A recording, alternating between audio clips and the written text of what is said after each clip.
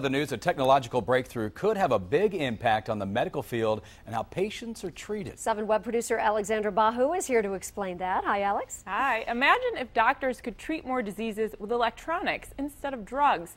Well, it could soon become a reality thanks to a recent invention. An engineer from Stanford University has created a safe way to transfer power deep inside the body. Doctors could use this new wireless system to run tiny electronic medical gadgets like a pacemaker or nerve stimulator as small as a grain of rice.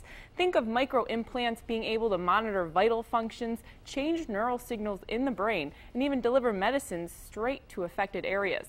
Thanks to the new type of wireless power transfer, the tiny gadgets would be able to be powered and even recharged while still inside the body. To read more about this new technology, check out our homepage, WXYZ.com. For 7 Action News, I'm Alexandra Bahu. Fascinating stuff, huh? Cool and scary.